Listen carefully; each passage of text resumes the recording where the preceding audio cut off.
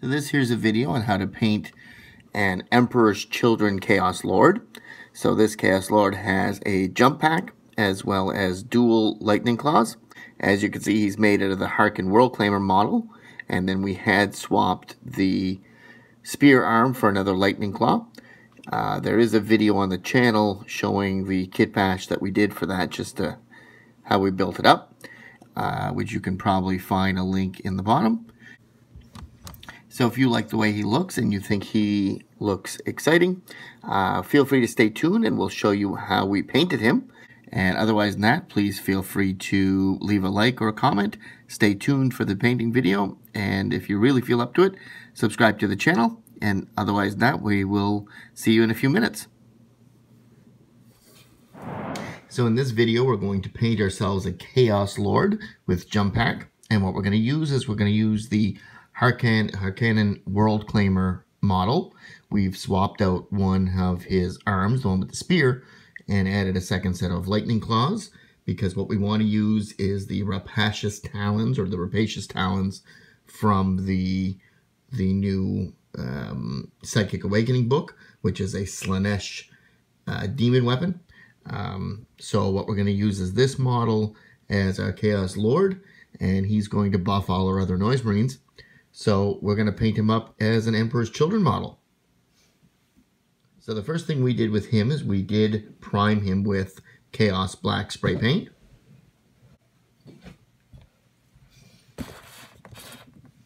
As you get to see right there.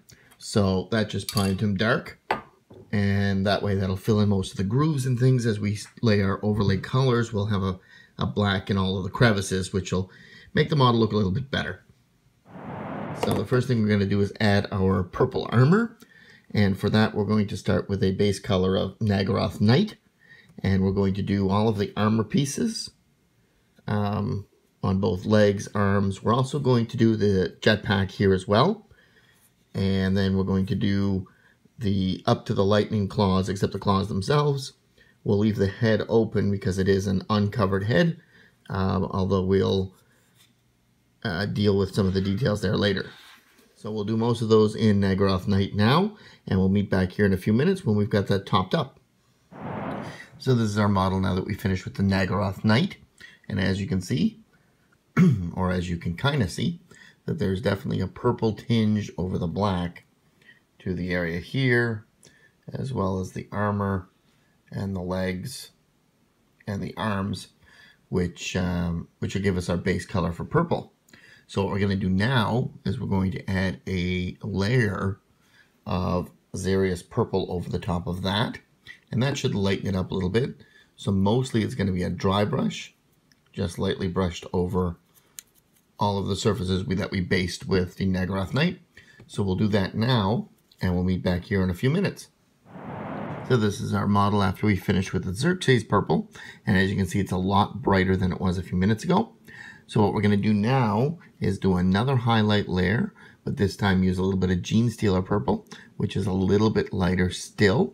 So what we're going to do is dry brush that till it's almost nothing left on the brush, and then just highlight over the highlights, the raised areas, just to add a little bit more of a highlight and just to bring out some more of that purple before we move on to a different color.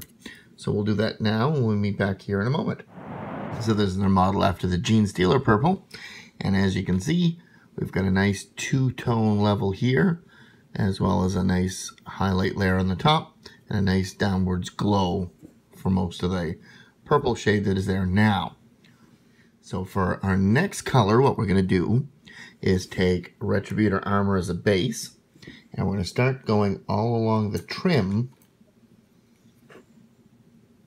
of all of the armor, all of the designs, all of the iconography, the back posts over here, as well as the trim along the legs. So we're going to go over all that trim with gold, with Retributor Armor, and we'll meet back here in a few minutes using a more detailed brush than we did before, because now we actually have to keep track of the lines, whereas with the purple, we sort of slathered it everywhere. So we'll do that now and meet back here in a moment. So this is our model now that we finished with the Retributor Armor. And as you can see, we've done lots of the gold trim. We've done the top of the jetpack here, as well as the back of the jetpack here, as well as the tailbone sort of armor there, the shins, the detail on the gloves, and then the front grill as well. So for our next color, what we'll do is most of the jet engines here, as well as all of the tubes and the aerator, and then all of the tubes on the stomach, and then all of the chains hanging from the back, all of the engine parts that are in the jetpack. And we're going to do all of that with lead belcher base. So we'll do that now, and we'll meet back here again once that's finished. So here's our model now that we finished with our metallics, and as you can see, we did the jet burners as well as all of the tubing around the head and the chest. We did the pipes going into the stomach area here, and then on the back we did the back vents as well as this tube here and some of this wiring that's here as well. So we left the claws alone because we're going to deal with those at a later time. And then we did some of the mechanisms here that are holding them in place. I think what we're going to do instead is the face first and get that finished, because if we paint over the metal after the metal's all done, then it'll be much more complicated to repair. So we'll do the face first, and the face is going to go a base color of Rakarth flesh, and as well as the face, that's the same thing that the skulls are going to get, as well as all the skulls on the back of the jetpacks here as well. So the face and all of the skulls are all going to get a base coat of Rakarth flesh, as well as this shoulder pad, which is full of skulls as well. So we'll do that one there as well in Rakarth flesh. So we'll do all those, and we'll meet back here in just a few minutes. So this is our model now that we finished with the Rakarth flesh, and what we did was the head over here, as well as that shoulder pad we've been talking about, as well as the sets of skulls trailing behind, and the ones up on the trophy rack above. So we're about ready for shading now, and what we're going to do is two different shades here. The face is going to get some Reikland flesh shade, and the skulls are all going to get some Seraphim sepia. So we're going to put both of those on now, and then we'll meet back here. So the Reikland flesh shade will very lightly go over the face.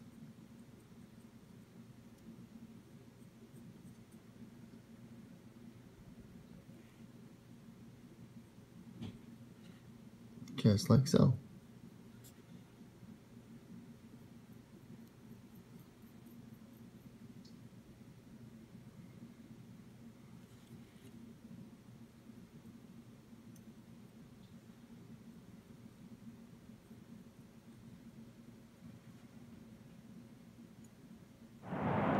And the Seraphim sepia will go over all those skulls.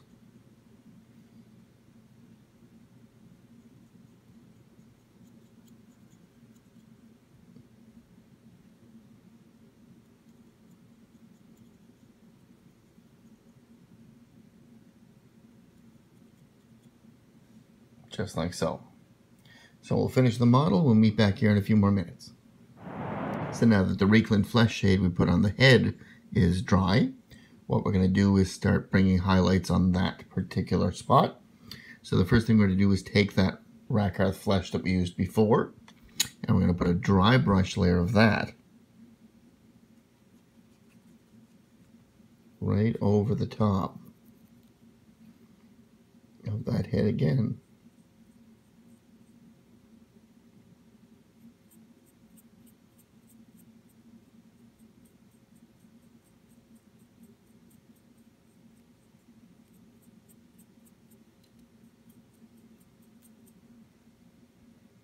just like that. So allow that to dry, and then we'll move on from there to the next layer. So now the Rakarth flesh is dry. What we're going to do is one more highlight layer on the face with Pallid Witch flesh. And since that's a very, very light color, we're not going to need very much of it at all.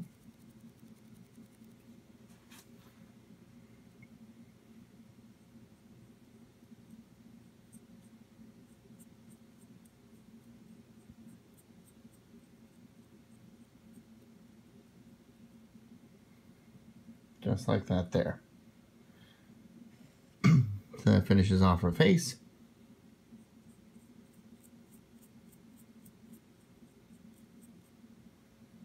And now we can move on to dealing with the skulls. So now that we're going to move on to the skulls, we're going to do a dry brush of Screaming Skull right over the skulls trailing from the behind there.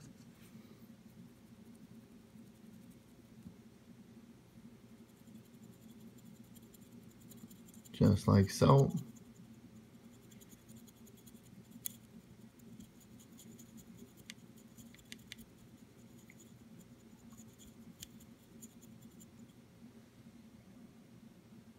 As you can see, that gives us a nice texture on those skulls. We'll do the same for the ones in the trophy rack and the shoulder pad, and we'll meet back here in a few moments. So now that we're finished with the face and skulls, we're going to start washing and shading the metallics. And we're just going to do the gold and the metal. We're not going to touch any of the purple. And what we're going to do with all of that is we're going to shade them with Nuln Oil, because I'd like them both dark, and then I'll bring them back out with much lighter colors. So we're going to shade that now, and we'll meet back here in a few minutes once it's all done. So this is our model now that the Nuln Oil has dried. And what we ended up doing while we were waiting is we did the decorative base. Because we had some time to kill. So if you're curious what went into that, the Space Marine had a base coat of Cantor Blue, followed by a dry brush of Calgar Blue, and then the trim was the same Retributor armor we've done earlier, as well as the Aguila, and then the base itself was done with Sandry Dust. And that got us sort of where we are there now. So now that we're finished with the metallics and all the shade is dry, we're going to add a highlight layer to both the silver and the gold. And so what we're going to do is a little bit of Iron Breaker over the metallic silver. And we're going to do a little bit of Liberator Gold over all of the gold parts. And we'll meet back here afterwards, but that'll bring out the highlights. And then we'll almost be finished our model. So we'll finish that up and we'll meet back here in a few moments. So this is our model now that we finished both metallic highlights, the Iron Breaker as well as the Liberator Gold. And as you can see, we've lit up the model quite nicely. You can see on the knee pads here how they have a much more noticeable sheen, as well as the spikes on the back and the trophy racks. So we finished all of that.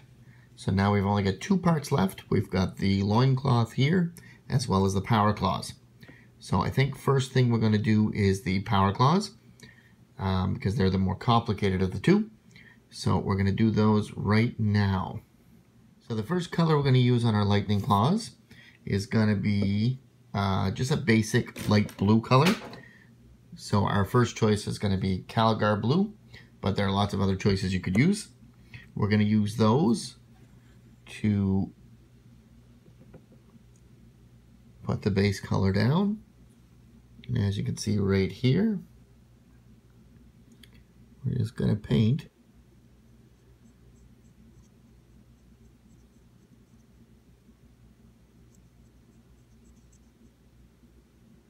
the entire claw this nice blue color. So we'll do this for the rest of them. We'll be right back. So this is our model now that we finished with the Calgar Blue. And as you can see, each claw is nice and bright and colored. So what we're going to do now is add a little bit of a shade color. So it's not a shade paint, it's a shade color. And we're going to use a little bit of Cantor Blue. So what we're going to do with that, I'm going to keep it nice and watery, is we're going to put it at the base of the claws, like so, and so, and so, and so. And then we're going to dry our brush. And then we're just going to feather that down the shaft of the claw.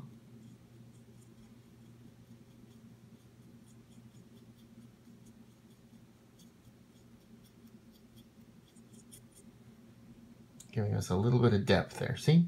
So we'll probably do another layer of that just to make it a little darker, because we're going to want dark on the beginning, fading off into lighter as we go.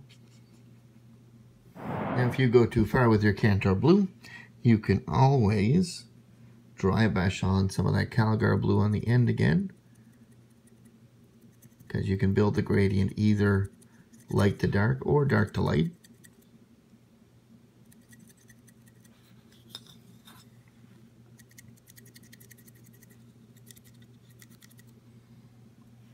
But as you can see, we've definitely got our gradient right here. And you can see how it's light moving into dark, same as on this side here. So we'll let that dry for a few minutes and then we'll meet back again. So now that we finished that, we're going to move on to our next color, and we're going to use Lothern blue. But what you want is just a very, very bright and light colored blue. And we're going to do an edge highlight with that.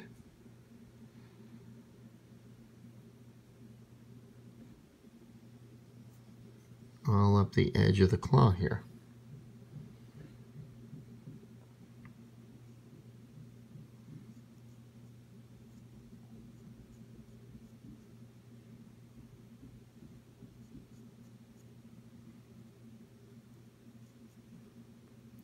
Just like so. Nice and bright there. So we're going to do that for each of the claws on the outside and maybe possibly on the inside, depending how pointy they are. And we'll meet back here in a few minutes once that's done. So here we finish with our Lothern blue edge highlight. You can't quite see it against the white background, but if I put my hand in the way, you can see how the edges are done. And then same as on that one there. See how our edge highlight goes all along the entire length of the claw. And then same thing with this one over here. They go right back along the whole length. So now that we finished with the Lothern blue, we're ready to move on to our last color. Our last color, what we're going to do is another edge highlight. But in this case, we're just going to go right around just the bottom touch of the fingers. And we're going to do that with some blue horror, which is considerably brighter than the Lothern blue. And our plan is to make the edge of it glow. So we're just going to take that little tiny bit of blue horror and just run it right along the very edge here, the lower half.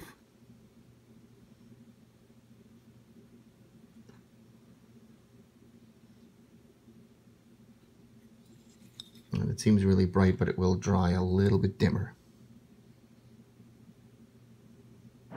So with our lightning claws finished, our model is nearly complete. The only thing we're missing now is the loincloth here. So what we're going to do with that is we want it to be white, and white is a tricky color to paint. So what we're going to do is start with a darker layer and then sort of add highlights till we get to the final color we want. So the first thing we're going to do is we're going to paint a base color of Celestra Gray. And we're going to put that all over the loincloth tabard here. And we'll meet back up here when that's finished. So this is our model now that we finished with the loincloth, doing it with the Celestra Gray. And as you can see, a lot of the detail has shown up. So now what we're going to do is add a highlight layer over the top of the high points there.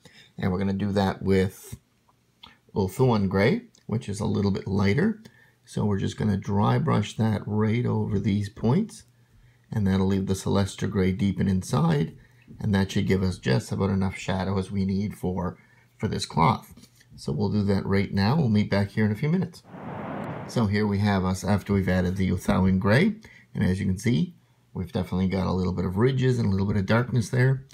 So what we're going to do is one more tiny highlight, the highest points. We're going to do it with White Scar, which is exceptionally bright. So we're only going to put a tiny little bit of it.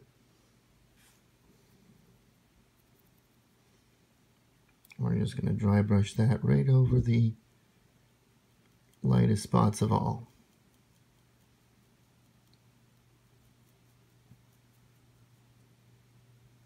Just like that. We'll make it a little bit brighter and we'll meet back here in a moment. So that is the end of our white highlight and pretty much the end of our model. We're going to clear coat them. We'll probably clean up the base a little bit more here, and we'll be back in a moment with the final product. So this is the final model, and as you can see, we've flocked the base with sand, and then we've also clear coated them. The only other thing that's not quite as apparent is we put a little dab of Nuln Oil inside of each eye, just to add a little bit of depth there and to give it a little bit of detail. So that pretty much finishes our model. So if you found this video was helpful, please feel free to leave a like and a comment. If you found the channel itself to be useful, please feel free to subscribe. And after that, I hope you enjoyed it. If you stayed this long, that's great. And we will see you at our next painting video. Thanks a lot. You guys have a great time and enjoy your models.